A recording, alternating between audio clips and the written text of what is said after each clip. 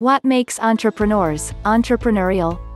An entrepreneurial person is very different from a Harvard grad turned great engineer and CIO of a big company path.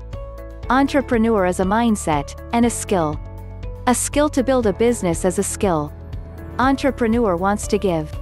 Some wants financial freedom, but they want to find something to give, like a solution. Entrepreneur must take a lot of risks, many risks they do not even know exist when they first started. They know it is risky, and they understand estimate risks, but they still take the plunge. They quit their job and jump into the unknown, even though they could be quite comfortable without doing that.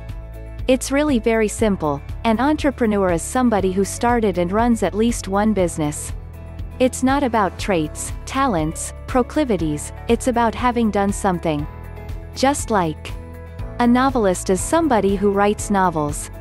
Or a mountain climber is somebody who climbs mountains. The question is startlingly relevant in a time when people assign seemingly magical qualities to people as they label them entrepreneurs, or not. It's not who you are, or what you are, it's what you do. A true entrepreneur isn't afraid to chase their dream even when facing adversity. Staying motivated by reading or surrounding yourself with like-minded people can help get you further faster. Here are a few good reads.